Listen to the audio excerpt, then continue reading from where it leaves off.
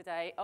You will know, of course, that Barbara Wasson, who was the keynote for this slot, unfortunately is suffering pneumonia and therefore has not been able to come over from Sweden, which is a real shame. So the programme core team had a discussion about, okay, we need to put on something that is just as good, if not better, than Barbara Wasson, which is a tall task, but I think we may well be able to do it because we have a distinguished list of academics, experts, officials lined up before you who are...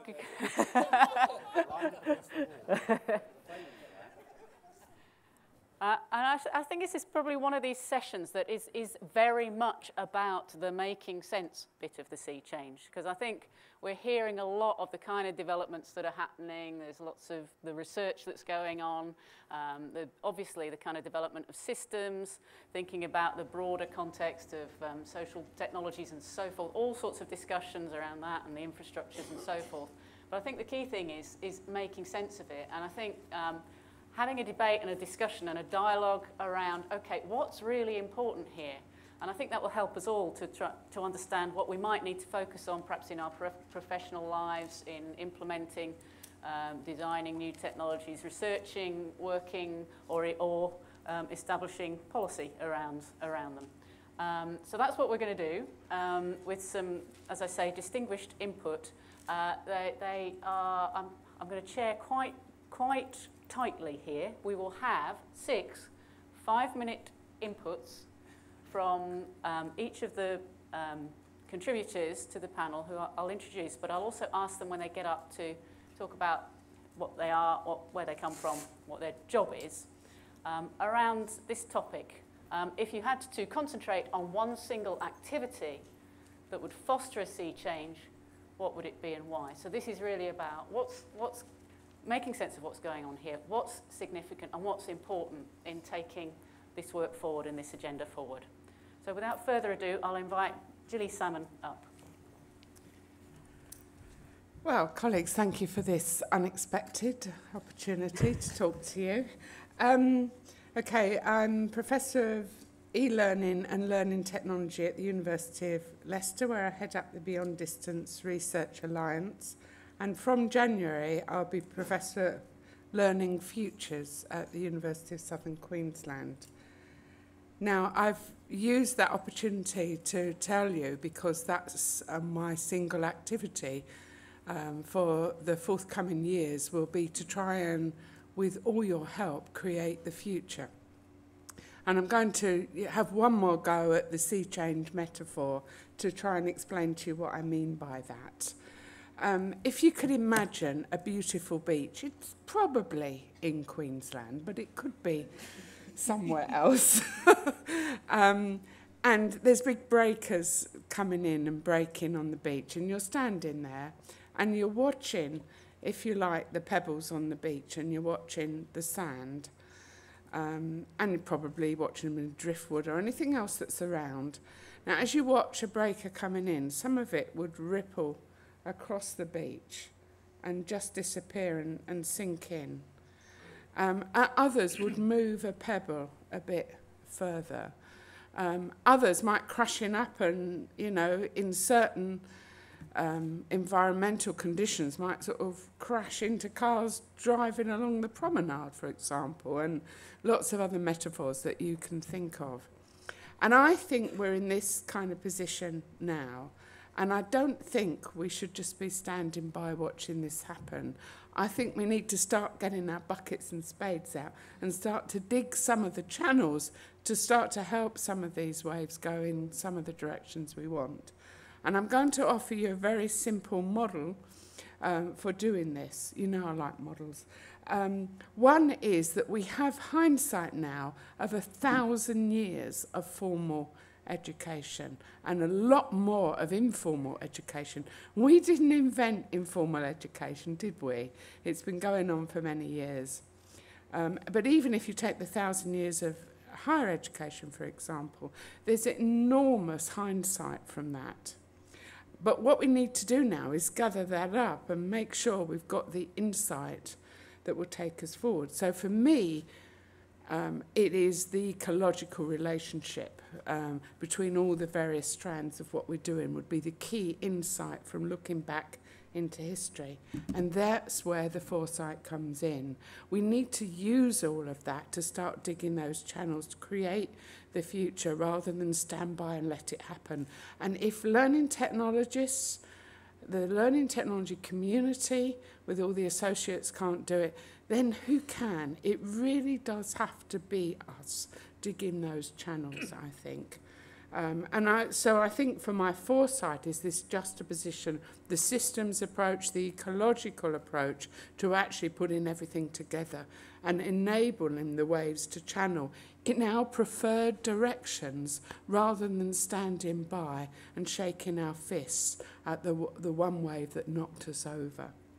So if the model is hindsight, insight, foresight. There's another little tiny bit of sight with it, and that's oversight. So don't forget to learn from the mistakes, and don't forget to take a systems approach, because it's everything that happens together that really, really matters.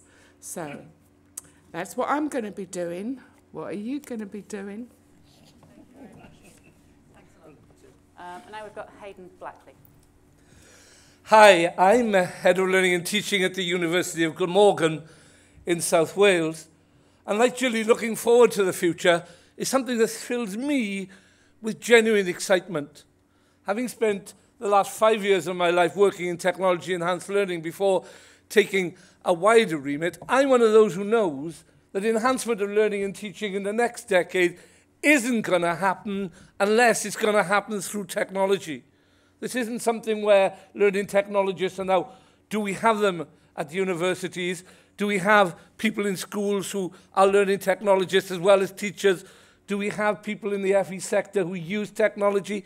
It's the only way I'm going to suggest that we can survive. And I'll tell you why I think this. It's because I remember how I first learned to swim. And with a sea metaphor, I know when I've been out on the Gower that it looks so beautiful when the sun is shining, but just get a little bit away and you get that lovely pull of the Bristol Channel making the water go from north to south. Oh yeah, and here's the Atlantic making sure you're going west to east. So if you're not familiar with the currents, don't go on the boat, because you'll end up 3 beaches over and think, where the am I? And I remember learning to swim because I'd gone for lots of training in a local pool. I failed. Every time they took those things off that held me up, and I had less buoyancy in those days, I have to say, than I currently do, I would sink. It was just a consistent factor until I went sailing. And I fell off the end of the boat. And suddenly I found that somewhere there was all this ability to do something that I'd proven I couldn't do in the past. I was now able to swim at least as far enough until I got some sand under my feet and could stand up. And I think these next few years are going to feel a bit like that for those of us who are doing learning technology and looking at how technology enhances learning and are looking at learning and teaching. Why? Because when I have conversations with our Vice-Chancellor, we're saying, how are we going to model in Wales a 40% reduction in income over the next 4 years? England might get away, I reckon, with 30 to 32%. But of course, in Wales, HE is nowhere near as significant a political item. And pre- and post-school is where the politicians get their votes from. So we're going to have even bigger cuts, I suspect. And my Vice-Chancellor is saying to me, how are we going to do those things? And of course, what happens then is everybody gets into, apologies to any accountant's mind. Everybody gets to say, oh yeah, how can we cut that little bit out? What can we stop doing? But as Gilly says, it's not the time to worry about keeping those waves back. Good old Canute managed to prove it couldn't happen way back. So why do we try doing that? What do we do that makes that difference happen? What do we do that allows us to change? And for me, that big thing is to remember what we thought we already knew. The learning technology is not about technology and is about the learning. And even universities are not about worrying about our financial situation, but about the learners.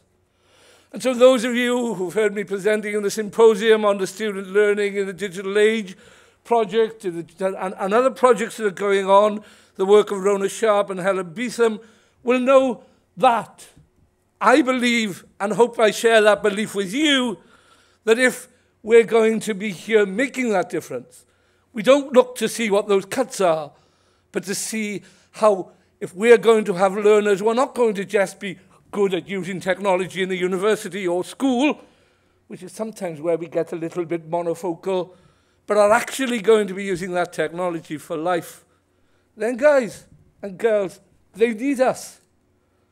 The world needs us, and sometimes we forget that. This is my fourth Alt-C, and the first one was 3 years ago here, and at that time we were all talking to each other about, oh, what's a learning technologist? Oh, do we have a profession? Thank God those conversations are beyond us. Now we're asking, how do we ensure that learner voice influences learners who become the people who challenge society?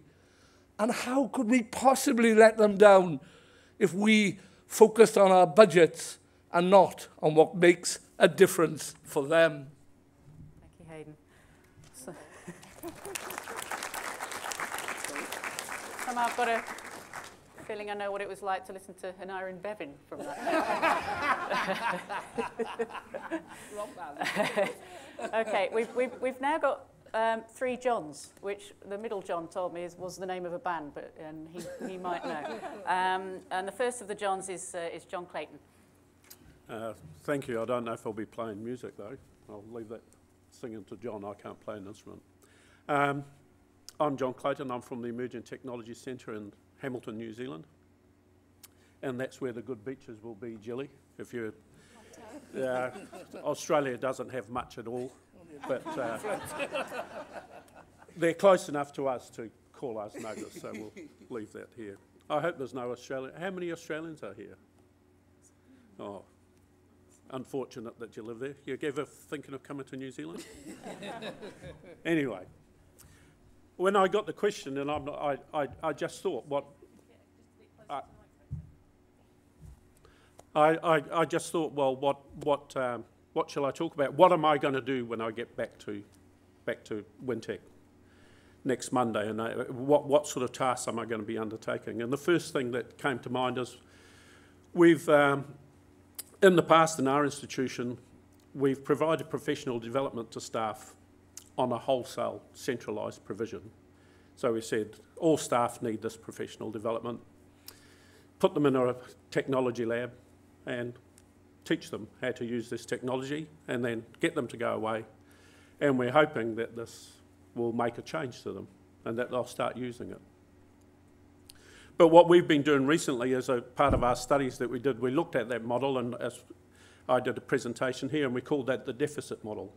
We're actually looking at people and we're saying, well, you really need some training because you're not really good enough to teach and you need to be done this. And then what we do is we structure this and we go in and we cure these people of their lack of technology ability. And so what we've been working on is actually saying, well, really, that's not what we want. We want tutors to come to us and actually say, I want this professional development in this type of technique because I'm going to be using whiteboards, I'm going to be using lecture capture technologies, I'm going to be using Moodle. I want to be able to do this. And then we want to do provide that professional development. And what we've developed is an assessment rubric. And on this assessment rubric, we're allowing people to go into it and look at some learning outcomes, and then underneath it will be some generalised questions for them. And what they'll do is they'll select these questions and they'll either be competent, confident or capable in that, or they won't be. And what they'll get is a little carpet.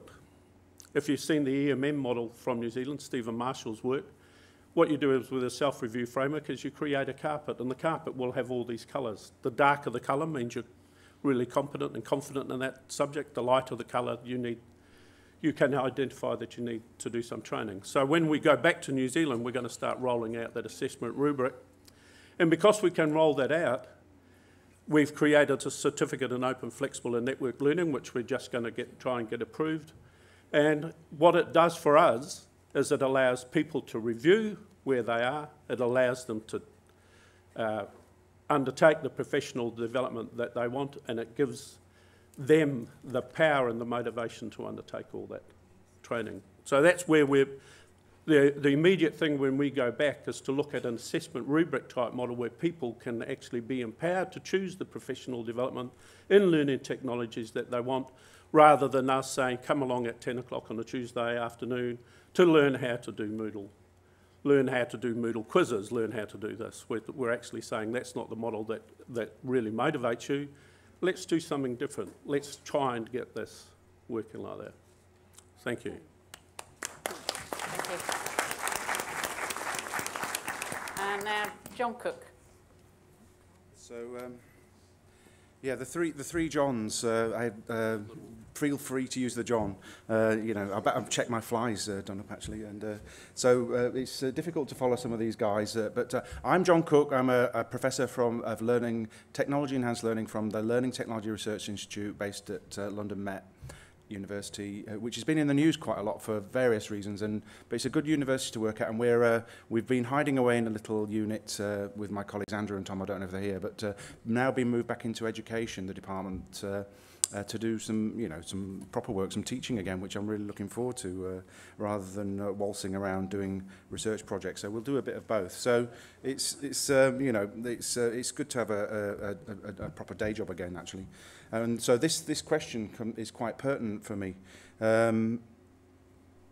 What the story I often tell is about technology. It's about automatic teller machines and ATMs. I love the idea of going to the wall and getting money out. But what happened before they put them in the wall is when they were first invented, this piece of tech, was they put them inside the banks. So you couldn't get your money out in an evening, you couldn't get it out at the weekends, but someone had the brainwave, the paradigm shift, to go take this piece of technology, put it in the wall, and it was more useful for people. So this is one of my jobs will be to show my colleagues, and I did work for the Deputy Vice-Chancellor trying to do this.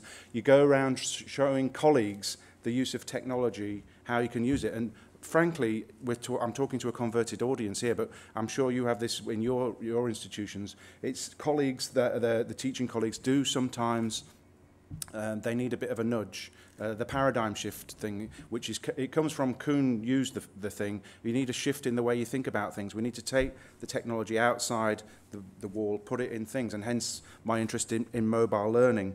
And I think the students have got this technology, and they're very au fait with it. And I was quite interested to see the talk by Alex Bowles earlier on from the Students' Union, and he mentioned a tweet from students, and he says we need to create added value, not have value from the technology. It's quite interesting what the students think, and they think the staff are good with PowerPoint, but then they're not very good with other technology. But hey, that doesn't matter. We can help them, and so it's nice to know that the students will help us. So the whole thing about what the technology, it's not about the technology, it's about the pedagogy, and it's putting the students first, which has been mentioned by my colleague, is quite important.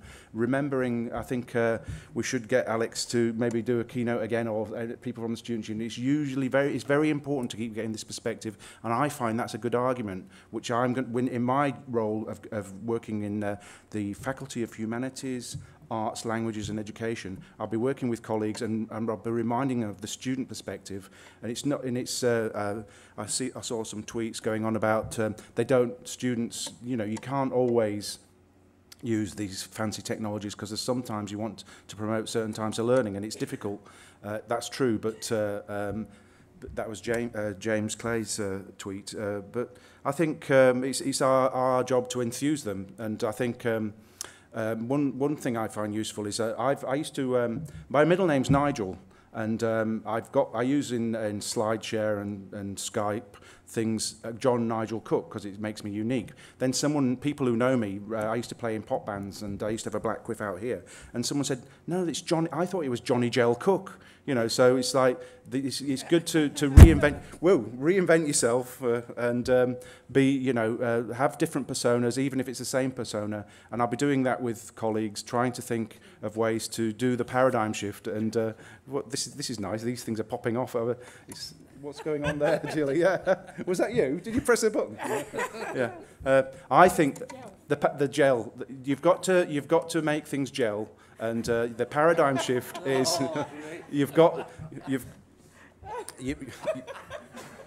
I won't be giving people, and the thing about the ATMs is, how far do you take that metaphor? You're taking money out of the wall. Are we taking money out of the students? You know, so I'm a bit worried about where I'm going with that particular sea change, but maybe that Vice Chancellor's probably quite like that. But so it is about putting the students at the centre of my colleagues' thoughts. That's the way I've always managed to win arguments, and yeah, that's the way I think the ideas will gel.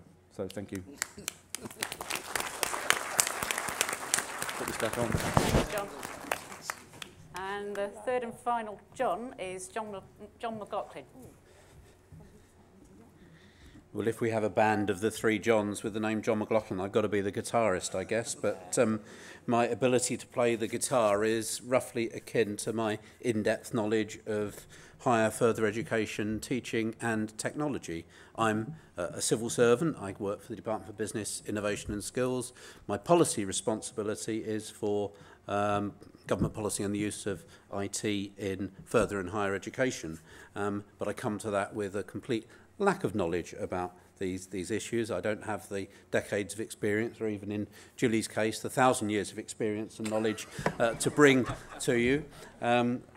I do, however, on reflection on my own learning career when I was young, I had a quite dramatic effect on my own learning with a piece of technology, because when I started school, we used to write with nibs that stuck in bits of wood, and you dipped into inkwells with ink, and I was bloody awful at that. But when they invented biros, a wonderful piece of technology, I could suddenly write, and that suddenly opened up my own learning and led me, sadly perhaps, to where I am today. So to get back to the exam question, I've got to make a couple of points first of all. One is that I did need, in order to answer this, make the assumption that anything I did could have that kind of significant impact, and therefore I've viewed this as if I actually do have an influential position in government, or that maybe an influential government minister had actually instructed me to concentrate on this area of work. And secondly, I've avoided the populist answer that the activity I would concentrate on would be to prevent any funding cuts for education. It might have got a cheer, but it wouldn't have led to any debate and discussion. From the perspective of the government, it would be completely unrealistic. And anyway, I think I already spend a lot of my time helping to support the case that BIS is putting forward to the Treasury for sustaining the approach to expenditure in further and higher education. So I think I'm already doing some of that. Now, I'd take the view that if I had if all of us had a blank sheet of paper on which to design a post-1819 or maybe post-16 education and training system that met the needs of our economy going into the 21st century, it would look very different from the one that we actually have. And I wouldn't mind betting that with this very different system, we could get higher numbers of graduates, trainees, trained professionals and specialists than we have now. We would have them better educated and better trained than now. It would also have more, better focused research. It would be more readily and more freely available.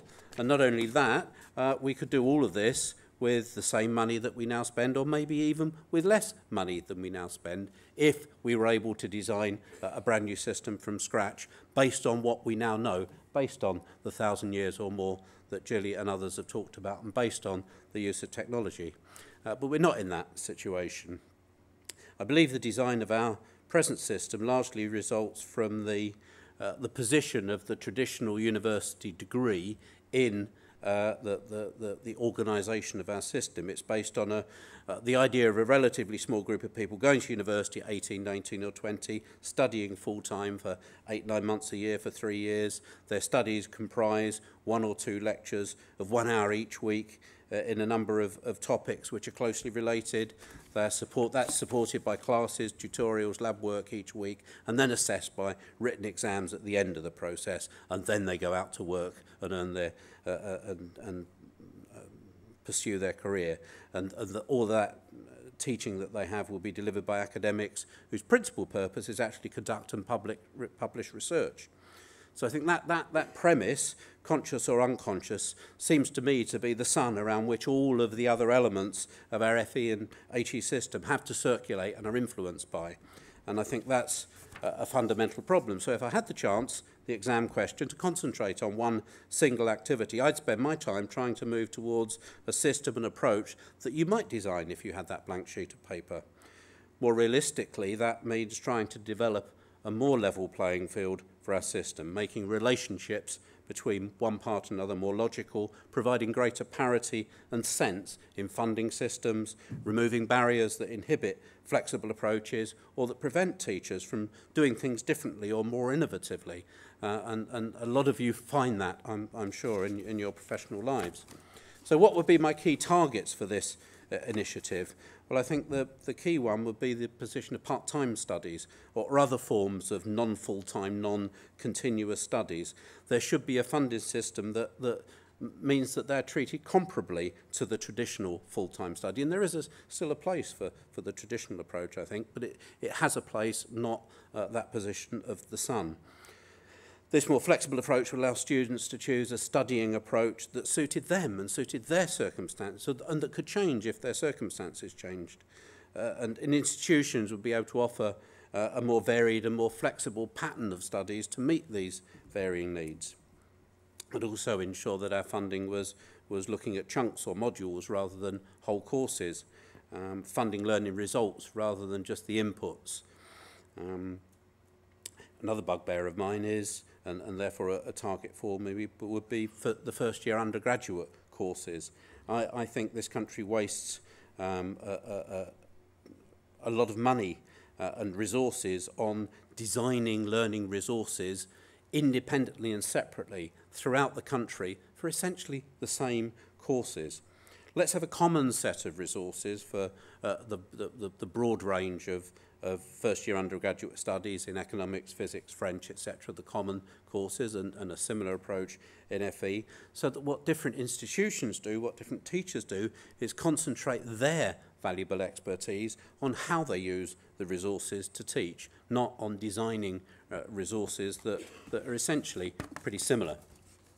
And I think HE and FE are false distinctions and cause problems in our system. It's much more, I believe, of a continuum through, I don't even know where you start or where you end, but it's not that distinction that we always seem to look for, certainly in government, between the two, and therefore look for funding of all of our higher and further education as we now see it on a more equal and a more consistent basis.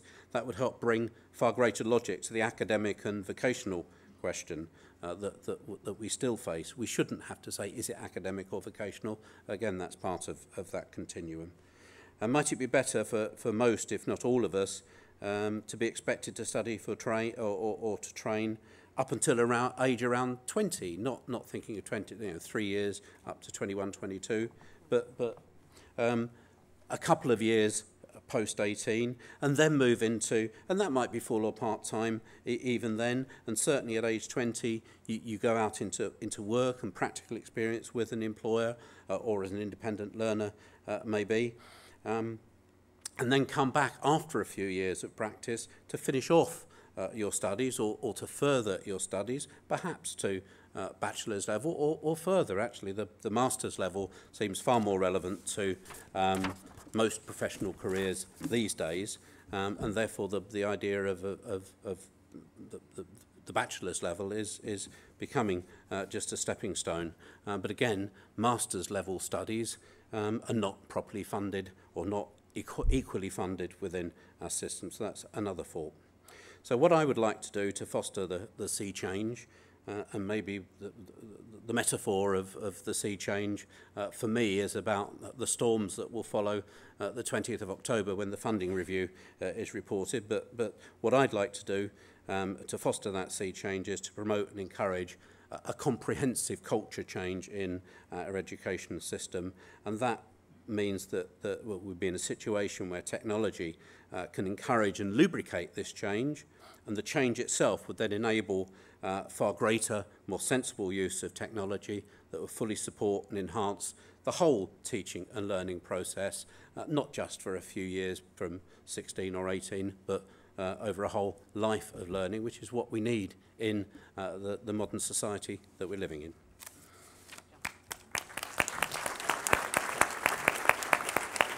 Thanks a lot.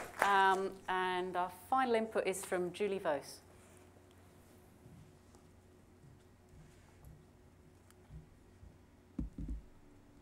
I must say it's quite a hard act to follow by very distinguished people. I'm not quite distinguished, more easy to distinguish as perhaps the only redhead at the conference. Haydn focused on the world needs us. Well, I'm going to come down to a very local level and talk about how Imperial College, where I'm from, needs me. I'm well, not necessarily me, but me and our learning technologists. I'm the e-learning services manager, and I'm based in the ICT department at Imperial College.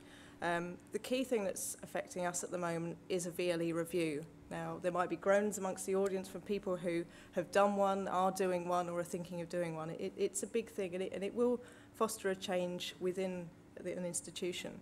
For us, we're seeing, maybe it's a potential for more developed use of the VLE. Like many people, we have some very good areas of use of the VLE, and then some who don't really use it or just put up a couple of resources. So maybe this will foster a change from the supplemental use to a more dependent use of the VLE. The interest that we've found so far throughout our review is looking at more collaboration through blogs, wikis, workspaces, and bringing people together more. What we found is that they don't really want the VLE to do everything, but they do want access to more tools. So trying to bring everything into the VLE through seamless integration and enabling people to do more.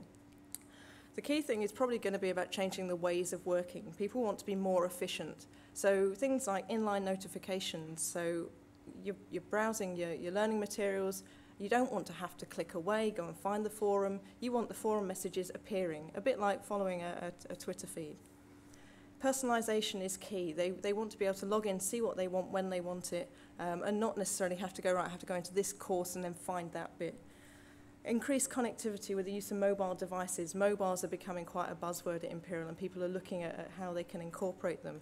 But it shouldn't just be a case of accessing the VLE through the mobile, through a web browser, but really making use of mobiles and the things they can provide. The challenges that are going to face us are to do with budgets. So we're facing either reduced or zero increased budgets, and we also have a recruitment freeze on support posts. So how is this going to affect us when we're trying to bring in a new system and change things? We are going to have to justify the effectiveness of the VLE. We could go through the review, and at the end of it we find, well, actually, there isn't much funding, so what do we do now? We've chosen this VLE, but we can't afford it. Hopefully that won't be an issue, but it might be, and it's things that we're probably all going to have to face up to, is even if we do integrate with other tools, can we afford to bring those tools in? And the key thing is ensuring the buy-in from senior management. So through our jobs, we're going to have to ensure that we do prove to them that what we're doing is effective and it's having results. And for our users, it's about managing their expectations. We're not going to find the perfect VLE, although some vendors will tell you that they have it. We're going to have to compromise, and it's something we'll have to make people realise. So probably a shorter talk on a slightly different slant from everyone else, but thank you. That's great. Thanks, Gilly. Okay. I'll just give you a quick recap before the votes come in. No, that's not serious. It's not the X factor, but there's certainly been some really interesting themes. I mean, I love the insight, hindsight, foresight, but also oversight from Gilly, and I think that was the main message. We've got to see it as a piece, see it as a system, but also see it historically and understand that to really take the change forward, which was brilliant. Haydn, very much learning at the centre, but also the learner, which is a key theme, learning and the learner. John, actually, let's ditch the old models of professional development. Let's talk about self-review and assessment tools or tools to support that self-reflection and assessment for practitioners. John, sort of the paradigm shift and the making technology useful, but again, the key message around the students are at the centre of this and making it useful to them is important. John, from very much a policy perspective, it would be great to start from scratch and to design from a blank sheet of paper. But what we really we need to do is to put the, generally funding incentives in to make, and possibly other policy incentives, but funding incentives in to incentivise learning in different ways and designing learning and delivering programmes in different ways. So that's a redesign kind of approach.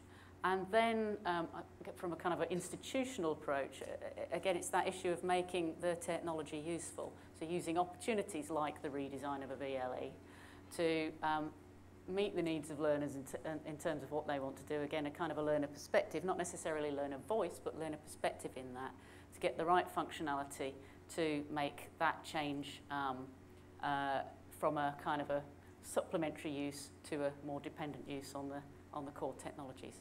So I think that's where we are. We've got an opportunity now for questions, comments, observations from the floor, and we're also getting them in from the Twitter feed and Illuminate. So anyone for a stab at a question or observation or a view? Got some? Ooh, my microphone gone. Hi, it's Mark Johnson from the University of Bolton. It seems that this is more of a comment than a question, perhaps. I want to make an appeal for recognising how important the technological decisions that we're taking now, recognising the consequences of those decisions on the generation to come. And it seems to me that we need a sort of moral seriousness about our consideration of technology, which perhaps has been lacking in the past. We haven't taken technology seriously, perhaps in the way that Gilly's hinting at, this sort of very deep ecological, historical perspectives. And I just wonder what the panel then sees as the key moral choices that we're faced with as we look at learning technology now. I'm just going to get this microphone because I think to respond to that it may well be useful. Is anyone from the panel want to answer that? John first. John, you get three. I think that's right. I mean, I was in the ethics symposium, and the things. I'll just make the point I make there very quickly is that when we're looking at these things, we shouldn't just tag on ethics through the committees and things like that, or just it should be part of the debate all the time. With the mobiles in particular, you're getting the notion where things can be tracked, your location can be tracked, your context, what you're doing can be observed, and then should that be you've got in different cultures, they want Blackberries to unpick their security codes, and so you're getting this whole debate's coming to the fore, and decisions we in education piggyback off typically what's going on in commerce, Flash and the mobile service providers, and yet a lot of these what we can't scale up and get efficiencies unless these different we as education schools, FE, HE band together to get the economies of scale, but there's lots of moral issues involved in there. But we need to do it. We've got chest in higher education. We get cheaper software, but we can't do the same and meet the needs that were mentioned. To use the mobiles. So I think there needs to be a bit of a push and a banding together again, a unified strategy. I think, Mark, I welcome particularly the look at ethics, and because I have a background in moral philosophy, it's something that's very familiar to me. However, I've heard it used as an excuse not to do anything. I don't think you're using it in that context, because I know the kind of stuff that you're writing and thinking about, but I'd be very wary of raising it too high up the flag if it becomes an option to, oh yeah, we can't engage in using something that's going to help the learners learn, or because we haven't yet understood the moral dimension. So I just like it not to become another dictator like some of the other very well-meaning but engaging activities that can actually stop allowing us doing things which effectively help learners. Yeah, we need to think about it. Yes, we need to make sure that all the other people who are assisting learners in their learning journey are able to consider what it means. But we don't want to wait till we've got a moral philosophy of technology. Well, in fact, I suggest we possibly already have one, but of new technologies before we actually go and do something. Okay, thank you. I've got a very good question came in through Twitter, really, earlier on. Is too much weight given to the student voice? Do learners know best? Gilly. Yeah, it's a really interesting question, isn't it? I don't think they do. I mean, one of the things we've been trying to do is to engage with the learner as an equal partner and imagine in the future. And I can tell you, if you have focus groups and all this sort of stuff, you don't really get anything usable. And in the end, you know, when one learner said to me, "You're the professor, you're supposed to know this kind of stuff," I realised that the approach really wasn't working. But we have now developed a whole series of workshops to help them imagine in the future in new kinds of ways, based on the insight, foresight, oversight model that I briefly described earlier, and using the technologies themselves, we've invented something called Googleopoly and all this sort of thing, fun type things, and we are now starting to get some real workable scenarios and some real baseline ideas that we can work with. So I don't think they know. How can they know? It's the same challenges that we have to look into the future. But I think there are ways, and it's all on the project, and I'm happy to share with anyone who's interested how you can actually go about enabling learners to offer you preferred scenarios for the future which are useful. So it's not that they don't know best, it's that you need to find the right ways of getting that. The evidence in the Glamorgan context is that engaging student voice and supporting them to be able to articulate their decision has improved the way that they engage with technology and learning. I grant I've never taught anybody that's under the age of 18, and most of our students are over the age of 30, given the nature of our institution. So there may be elements of learning and teaching where it wouldn't be applying as directly. But the idea that our learners, because I'm one of them, remember, because I'm still learning, aren't able to engage, we can facilitate that engagement, but actually, because it's not just about what they're going to do for the next 3 years, but because it's about what they're going to do with the rest of their lives, and very definitely in the hortology end of models of learning in that context. Okay, thanks. Let's look for some more questions in the audience. I think there were one or two hands up. We've got two at the front. Okay, we've got one hand up that I didn't notice, first of all, and then two down at the front row here. Right, as I've got the mic, a quick sheet, a comment on the last one, which is our users as learning technologists don't always know best. We know that, so why should students always know best?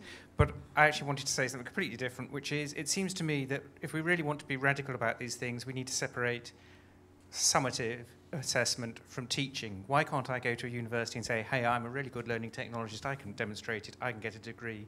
We've still got attendance-based learning. You have to come and do a year or 3 years or whatever it is to gain the qualification. You have to pay the fees to do the studying, whether or not you know it.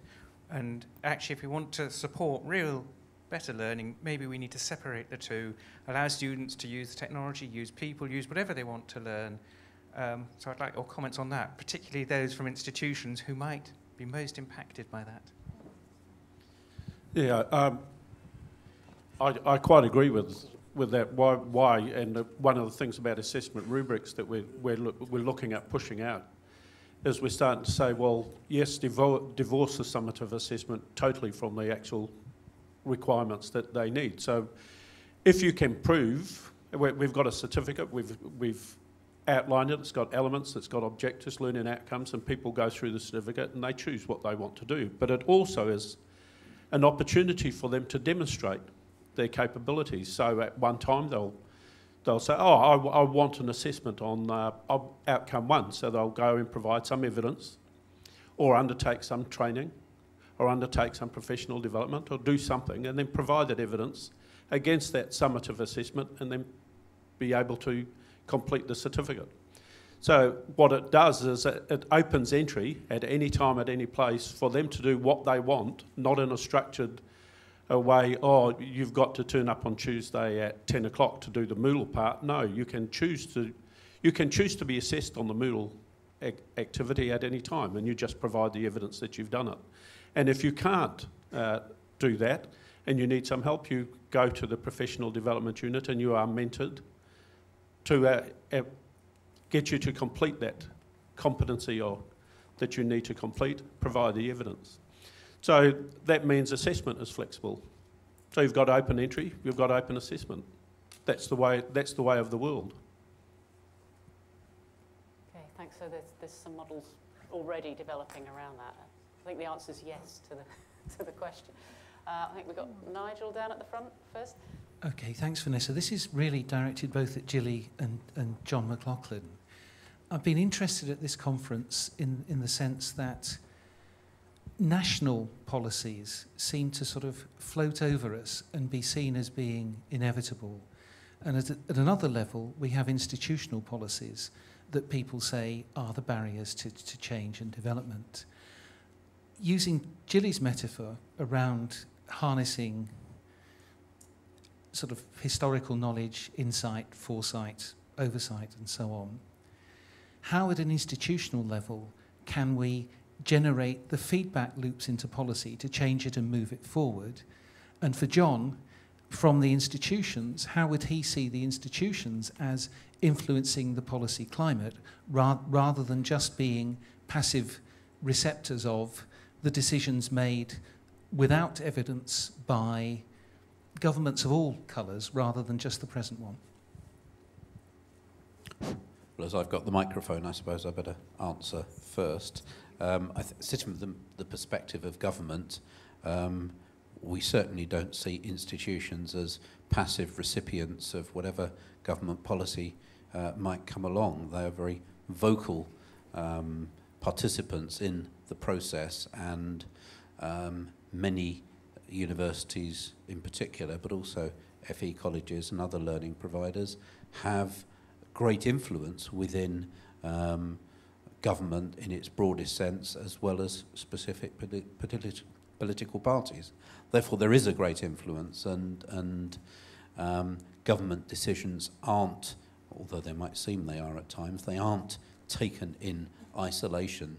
They're taking into account the reactions that there will be based upon a knowledge of those systems. So we have a very complex political and social and economic environment, and government does its best within the principles that each government sets to make logical decisions based on the evidence that they believe they have. Now, sometimes the evidence is the evidence that they find supports their arguments, and they can ignore the evidence that doesn't support their arguments. But I think in general they do try to make logical decisions based upon a coherent political and economic approach. The results we might not agree with, or we might agree with, and the results are affected by a whole wide range of different strands and environments in the world, in the economy. And if we come back and focus on, let's say, higher education, government funds certain things, but only not much more than 50% of higher education these days, and it doesn't specifically direct universities as institutions to do things. It tries to influence them and lead them in certain ways, and then within the institution, generally institutions don't specifically direct academics.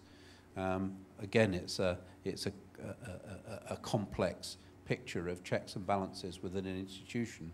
So if you come from, let's say, from David Cameron down to the student, there are a whole range of different processes and decisions within there which probably pull in a range of different directions, and then the world economy and environment impacts as well, which is why it is not a simple matter, and why my approach was very simplistic earlier, because even if I had the opportunity to do that and the power to influence, it would not go simply in that kind of direction, because our world is very, very complex. Okay, thanks, John. Gilly, do you have, you were mentioned, so do you have anything? Yeah, I'll have a go. I think the thing is it's back to digging the channels on the beach. You know, it's very easy to stand by and say, wow, what was that went by that's, you know, sort of changed our lives. But I really don't think that any of us need to do that, you know. I mean, I certainly didn't grow up with any privilege. I've not been full-time to university. I've only done it by taking whatever opportunities and working with them as they're presented. And for example, when I went to Leicester, there certainly wasn't an already structured process to get involved in consultation. But I do understand that if you can strategize, especially a strategy that you don't then create from afar and try and impose on everyone else, but you treat as a process to be worked with, then everyone can be involved in that. I do believe that everyone can get involved at the institutional level. And at the government level, for example, ALT is involved in itself, you know, in consultations. So is the Higher Education Academy. They're not kind of there to impose things on us. It's entirely possible to get involved in these things. You only have to ask, you'd be welcomed to do that. So it's actually, you know, at all sorts of levels that anyone in this room, anyone listening, you know, would be welcome to get involved in that. And the key thing you need to understand is if you can get a strategy accepted, resources will flow. You know, it's the strategy that creates the resource to do something. You know, it's not a separate process. And that does happen in institutions. You may say, oh, it won't happen in mine, but I tell you it does. If you can get something accepted as a university strategy, no matter how small, then there is some commitment to making sure that that activity is realised. I hope that's of some help. Strategising properly is the answer at different levels. I think we did have one hand up over there, yeah. Yeah, James Clay, Gloucestershire College. Julie told us in her thing that the VLE is not dead and that it can be part of a well-rounded PLE. Yesterday, Dave White gave a very passionate defence about explaining how the lecture is not dead. But you know, the question that I think we do need to ask, are we clinging to what we're comfortable with what we're used to doing and what we've been used to doing for ages? Or do we need to stop, rethink, and change what we do? We've got to stop doing what we've always done because we've always done it that way. Term starts in September. We know why, because the students need to get the harvest in. I'm going to ask Julie to answer that, actually, so we'll pass the microphone along.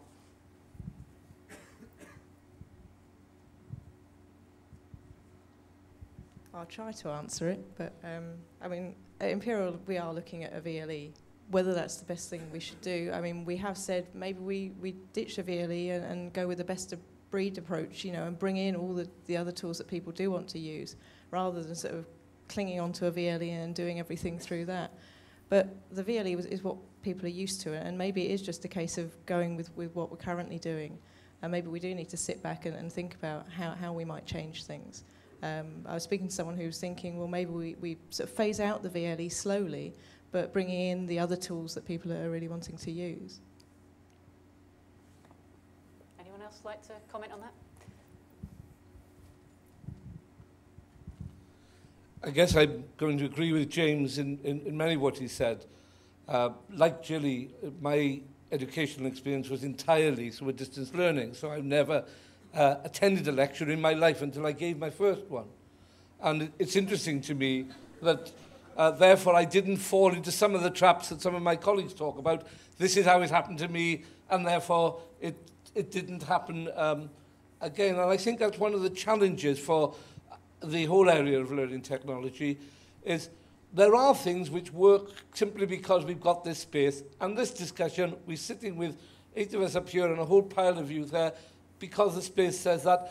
And while we can strategize about how we'd want the space to be in 20 years, I know that if I went back to our Department of Children Education, Lifelong Learning and Skills, who do listen, as John was indicating, they'd end up saying, what about all the wasted space? Because we'd have lovely flexible alternatives. And as an institution, we'd be arguing that there are efficiencies around economy of scale. And we'd be saying, actually though, we don't care if not much of the learning happens there. What is the scaffolding that's around it? And I think for us, It's discovering that scaffolding. And from a learner voice point of view, people are still coming to university. We're trying to discover why they're doing that. We're trying to do a lot of research on why aren't they all now Open University students, because if I was going to be there as an advocate of a way to learn which suited my own learning styles and experience, absolutely perfectly. But that's not where we are. And as long as we have people who are going to turn up, they're going to have some expectations, and I think it's going to take quite a long time for us to challenge. Okay, I'm going to draw it to a close, actually, because we've run out of time. I think this debate will run and run. We're going now to closing remarks, and we'll do a bit of, so apologies for a bit of stage shuffling when we'll kind of move around a little bit. Can we thank all of our 6 panellists for their contributions and all of you for your discussion?